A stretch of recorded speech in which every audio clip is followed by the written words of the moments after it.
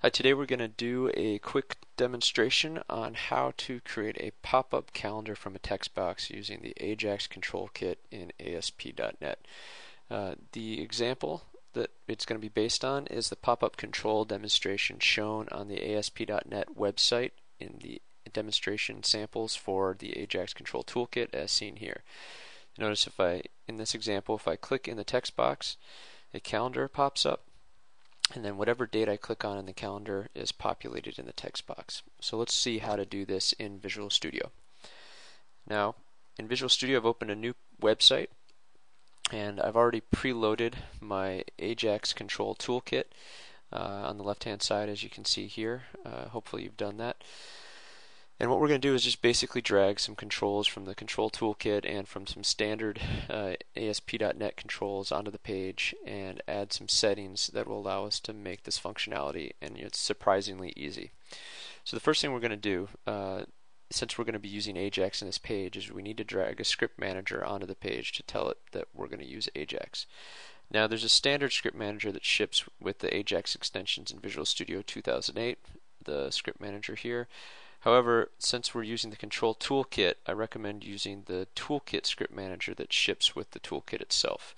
It helps with a little bit in debugging, especially if you have different versions of the toolkit and the .NET framework. So I'm going to drag the toolkit script manager over, drop it on the page, and you'll notice that this shows the toolkit on the page, and at the same time the bin folder in your application folder for your web app gets populated with all the different source code for the different controls.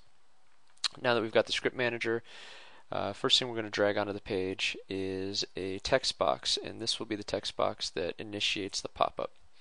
So we'll put that on the page, and I'm just going to add a little bit of text next to it, enter date, so our user knows what it's for. And then I'm going to click back on the text box, and you'll notice that a little arrow comes up, the smart tag. If I click on that, the option Add Extender shows up, and we're going to add the pop-up control extender. So we click on that, the wizard pops up for choosing the extender, and we'll scroll down until we find the pop-up control extender. And this, you'll notice, will be named text box 1 pop-up control extender. So it's extending our first text box on the page, and hit OK. Once that's been added, we can go look actually in the source view, and you'll see that we've got our text box 1, and we've got our pop-up control extender that's been added to the text box. And you know that it's pointed at that text box because the target control is text box 1. So that means whenever we click inside this text box, this pop-up control extender will be initiated.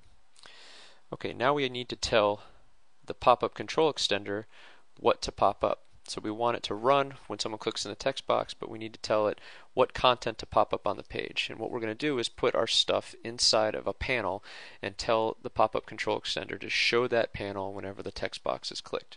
So I'm just going to drag a standard panel onto the page, put it underneath the text box, and I'm going to adjust the width property of this panel so that it fits a little better on the page. So just in the properties window, width, I'm going to make it 200 pixels, 200 px.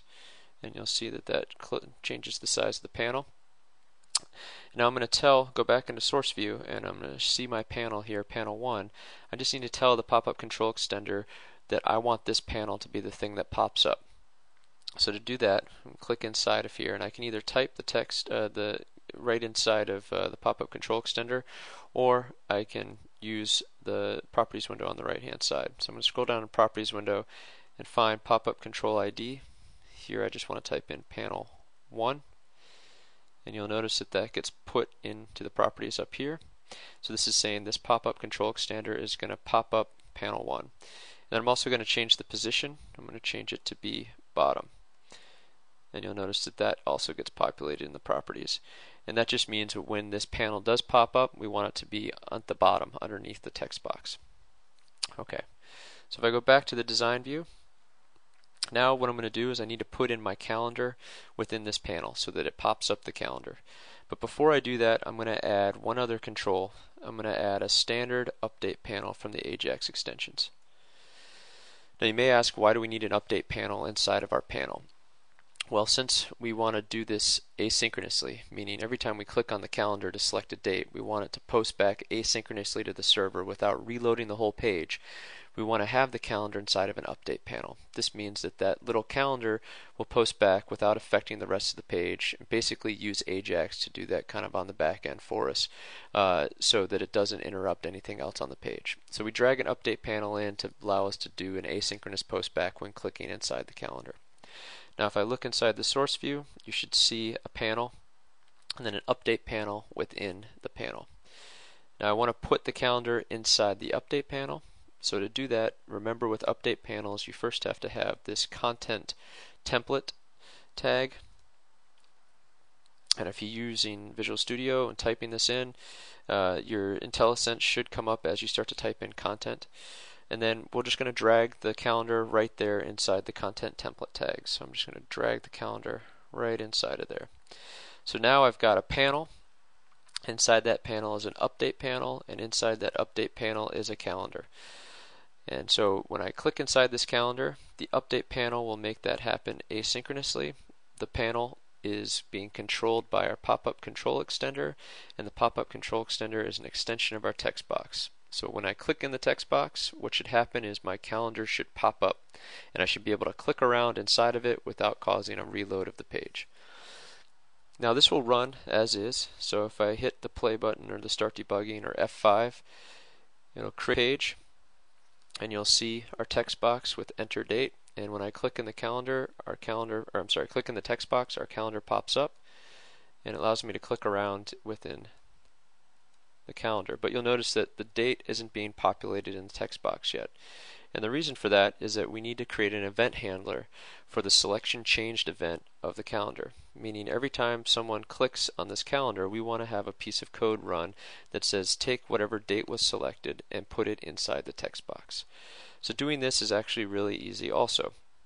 We'll go back into Visual Studio. I'll stop the debugging. And we'll go back to the design view.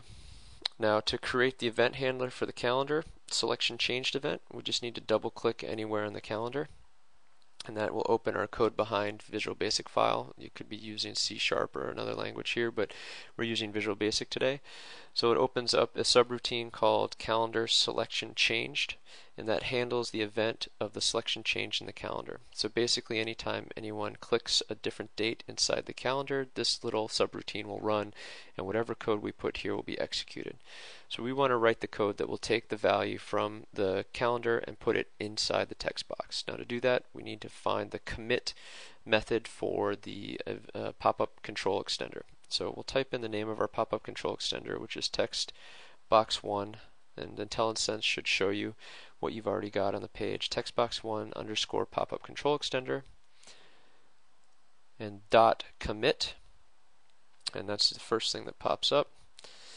And now we want to have it commit to the text box whatever date was selected from the calendar. So within these parentheses, we want to type in calendar 1 or whatever you called your calendar control, dot selected date, and parentheses.